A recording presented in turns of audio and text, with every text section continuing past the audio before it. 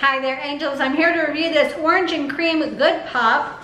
This is a dairy-free orange and cream frozen treat. Here is the packaging right here.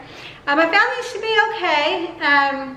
They're very, very mild in flavor, not only with the orange, but the cream. The orange flavor almost tasted like a watered down orange juice to me. Very, very mild. And the cream, you could barely taste any like creamy flavor. It just kind of blended in with the really light orange flavor that it had.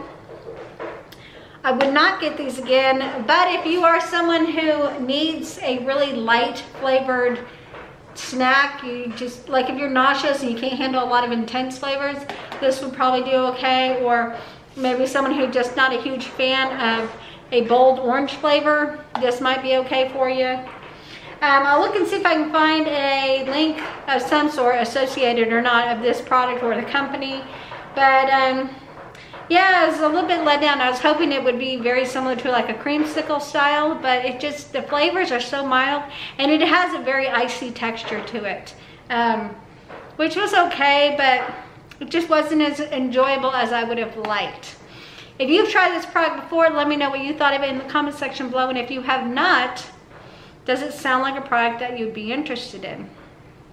Like I said, for the general creamsicle lover, I would not recommend this product to you. I think that you'd be better off sticking with something else. But if you are looking for something that's just really kind of light in flavor and has a kind of icy texture, and you're looking for a non-dairy snack, this may be up your alley.